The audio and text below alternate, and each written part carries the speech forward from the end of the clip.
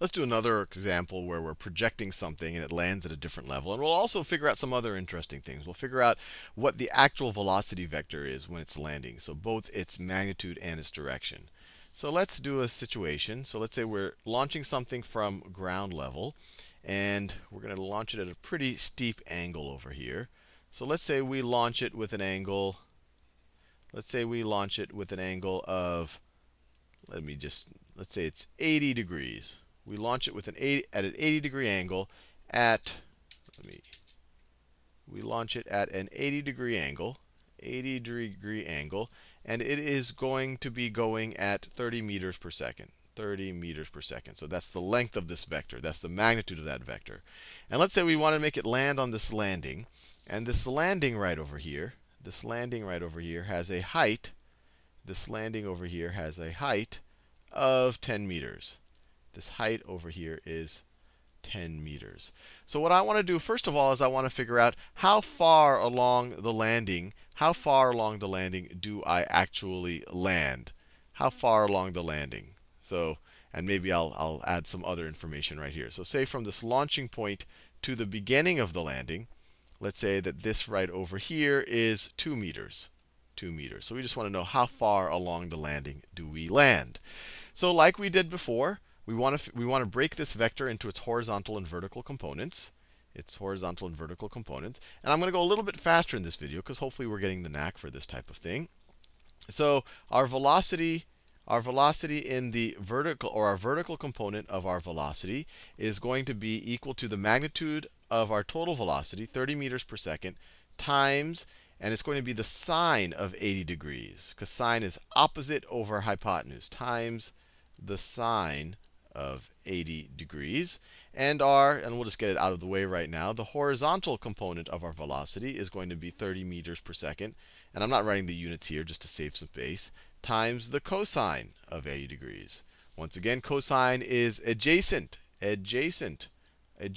over hypotenuse. And if you feel like I'm skipping steps, in the last few videos I go into this into much more detail. So how much time do we spend in the air? How much time do we spend in the air?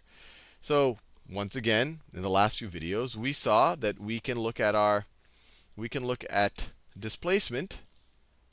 If we want to figure out time in the air, we know that displacement is equal to the initial velocity times time, plus acceleration.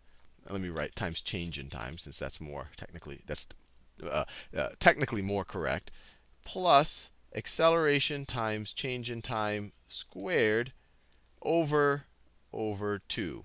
Now, in our situation, we know what our initial velocity is. We're talking about the vertical direction right over here. So our initial velocity is going to be this. We're trying to figure out how time in the air, and the vertical component determines that. Because at some point, when it hits back to the ground, it's not going to be traveling anymore. So that's what's determining its time in the air. So we know that. We know the acceleration. Remember, our convention when we're dealing with the vertical dimension is up is positive, down is negative. So this is negative 9.8 meters per second squared. And then what is the total displacement that we're going to have? Well, we're starting at ground level, and we're just talking about the vertical. Remember that. So our total displacement is going to be 10 meters. So this value right here is going to be 10 meters. So it simplifies to 10 meters. I won't write the units here. Is equals 10 is equal to, what's 30 sine of 80 degrees? So we have 30 times the sine of 80 degrees gives us 29.54. 29.54. So this is 29.54 times our change in time, And so this is negative 9.8 divided by 2. So it's negative, I'll do that same green color, that's not the same green color, negative 4.9 meters per second squared. I'm not writing the units here, times delta t squared. And then we could subtract 10 from both sides and write this in a traditional quadratic equation form. So we get negative, and I'm going to flip the sides too, negative 4.9 times delta t squared. And then we have plus 29.54 times delta t minus 10. Minus 10 is equal to 0. And then we can use the quadratic formula to find the roots of this. So the delta t's that satisfy this quadratic equation are going to be negative b, so negative 29.54 plus or minus the square root of 29.54 squared, b squared, minus 4 times a, which is negative 4.9. So the negative times the negative is a positive. So it's plus 4 times positive 4.9 times, well, I shouldn't have jumped so fast to get rid of the negative. So it's going to be minus 4 times a, which is negative 4.9, times c, which is negative 10. So just a times c, negative 4.9 times negative 10. So let me just write negative 4.9 times negative 10. These two guys, their signs are going to cancel out. All of that over 2a. All of that over negative 4.9 times 2, so negative 9.8. And like we saw in the last video, we want a positive value for this. A negative time is nonsensical. That's kind of going into the past. So we want a positive value.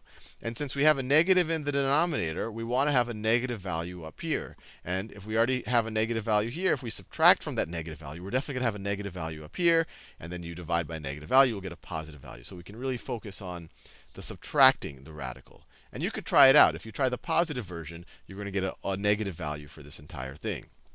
Do that on, you could try that out after this video, just to verify that you'll get a nonsensical answer. So let's use the negative right over here. So we have negative 29.54 minus the square root of 29.54 squared. And then we have minus 4 times negative 4.9 times negative 10. These two, when you take their product, is positive 49. So times 49. And I should add a parentheses over there. So let me insert a parentheses. I can insert parentheses. OK. So times 49. So this right here will give me the numerator if I evaluate this. It got me a negative value, and then I divide that by negative 9.8. So divided by negative 9.8 gives me 5.67 seconds. This is equal to 5.67 seconds. And you could keep the units in there and make sure that all of the dimensional analysis works, and I think you'll find that it does. So the total time in the air is 5.6. The total time in the air is 5.67 seconds.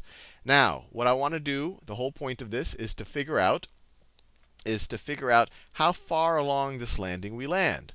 Well, our horizontal component of our velocity is right over here.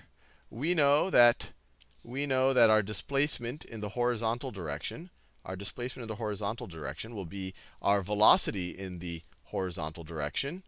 And it's a constant velocity, so it's the same thing as our average velocity in the horizontal direction, times the change in time. Well, the change in time is, so I'll just write it out, times our change in time. So this is going to be equal to 30 cosine of 80 degrees. 30 cosine of 80 degrees times 5.67 seconds.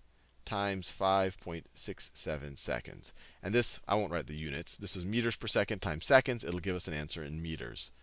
So once again, we have, this is our time. This is the 5.67 times 30 cosine of 80 degrees gives us 29.53 meters.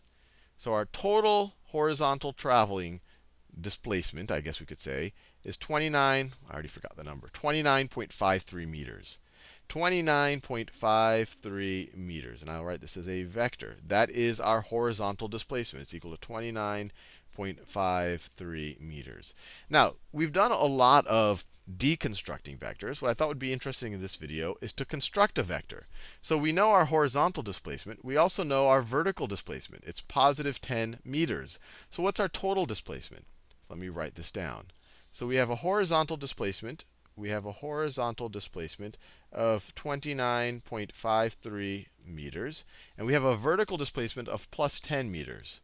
We have a vertical displacement of positive 10 meters. And so what is our total displacement?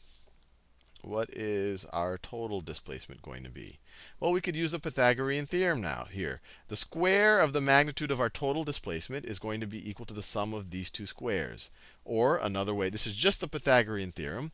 So we could have, if we call this length over here c, or let me just write it. This is the magnitude of our displacement right over here.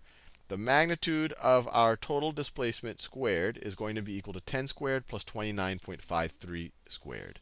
So it's going to be 10 squared plus 29.53 squared. I'm going to do that same color.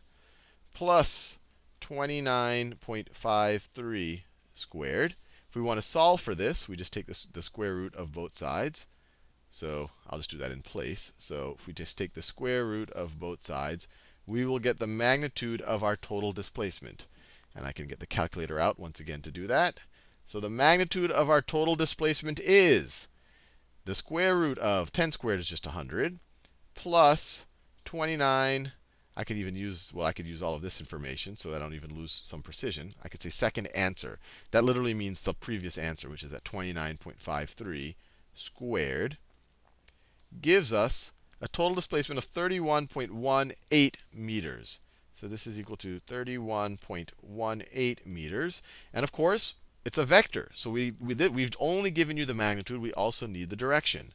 So one way to specify a direction is to give you the angle with the horizontal. And let's call that angle theta. And once again, we can use our trig functions over here. We could use pretty much any of the trig functions. But we know the opposite side is 10. We know the hypotenuse here is 31.18. So why not use sine? Sine is opposite over hypotenuse.